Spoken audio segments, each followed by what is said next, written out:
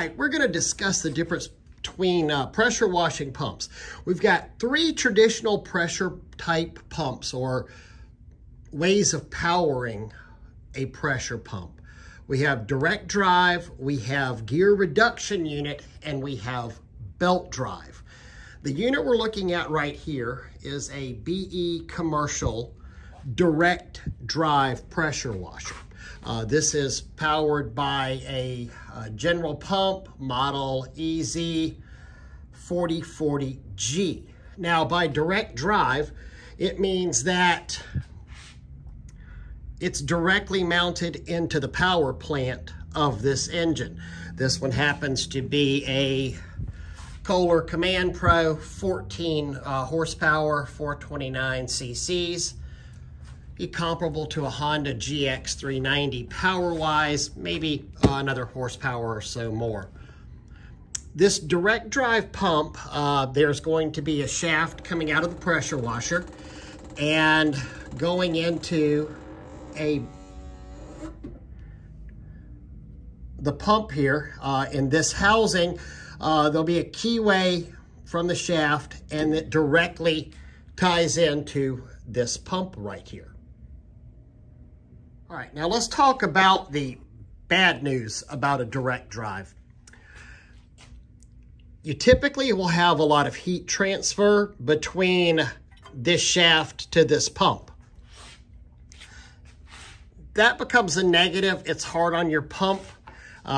You may have a little less pump life than on a machine that has an offset, a gear reduction unit, or a belt drive type unit. Since you're in a direct line here, you will have a little more heat transfer on there.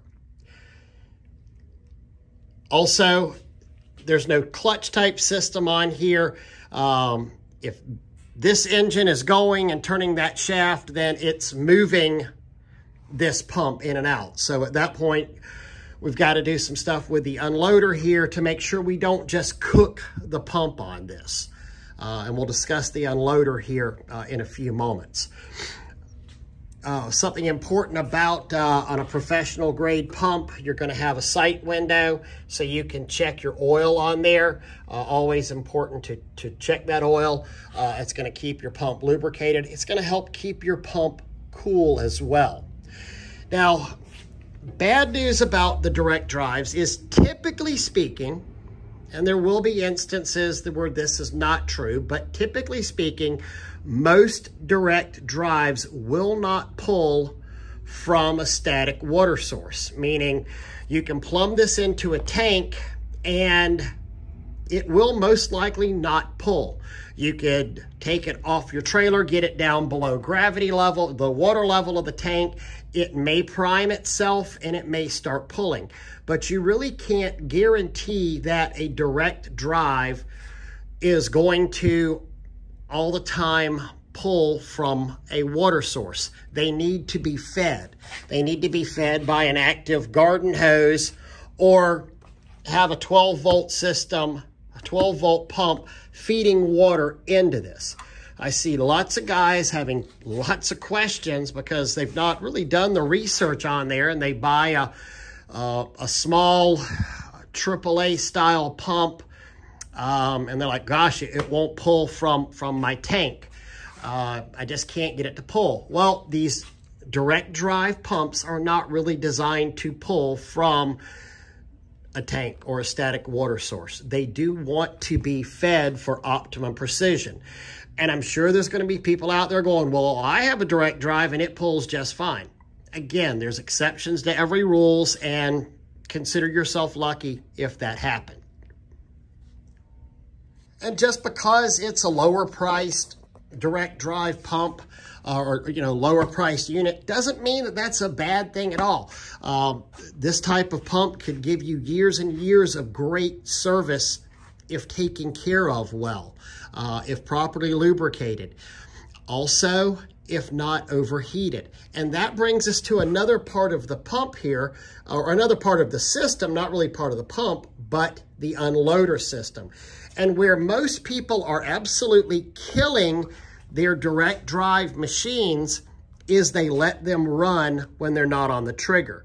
You really shouldn't be on your trigger for more than a minute or so on a direct drive machine, especially if you don't have an unloader with a loop feeding back into here. This is going to help keep your pump cool, because whenever you let off the trigger on your gun, it backs up pressure into here, and the unloader unloads the pressure off of your pump. Since it's now not coming out of the gun going this way, the unloader shoots the water through this loop back into the lower side of the pump, which is the intake on here. So it's helping to cool it down a little bit, but this is not a huge loop, so it's not going to stay cool for very long. I wouldn't run this for 3 to 5 minutes if I was off the trigger. In fact, those guys out there with pressure washers, you can see this yourself. If you let off the trigger for a little bit, then all of a sudden feel it, you'll feel your gun get warm. You'll actually feel warmer, hot water coming out of the end of the gun for a brief period if you've gotten off the trigger and it's just been running in recirculation mode for a while. So that is probably the #1 killer of pumps, is especially the direct drive systems, is letting this just recirculate. Moving it around while it's still going, putting your gun down to inspect your work.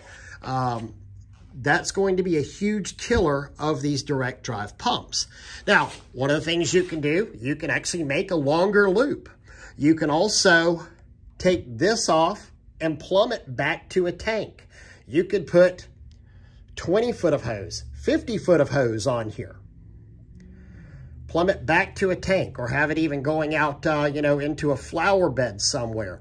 That would certainly extend the life of the pump, because the hot water would be unloading to the end of this hose, either back into a tank or out into a flower bed somewhere. Now, the bad news is if you plug this into a tank, you're going to lose a lot of the portability of this unit here, because you're tied in to a hose somewhere. Something else this unloader features is a thermal blow-off. So whenever this unloader, whenever this water starts to get hot, this will now start shooting water out of here in an effort to save the pump itself. So when the water starts coming out of here, it means it's reached a certain temperature and water starts shooting out here. And that's an effort so you don't cook your pump. But literally, since pressure washers have been invented, the direct drive pump has been around. There are people, I am sure millions of people across the globe use these direct drive pumps every day with no problems whatsoever. Just to understand the limitations of a pump like this, you've just got to make sure it's able to unload the hot water. You don't want the water heating up on here. You don't want to stay off the trigger for extended periods of time. But this direct drive system should give you years of trouble-free care with the basic of maintenance on there.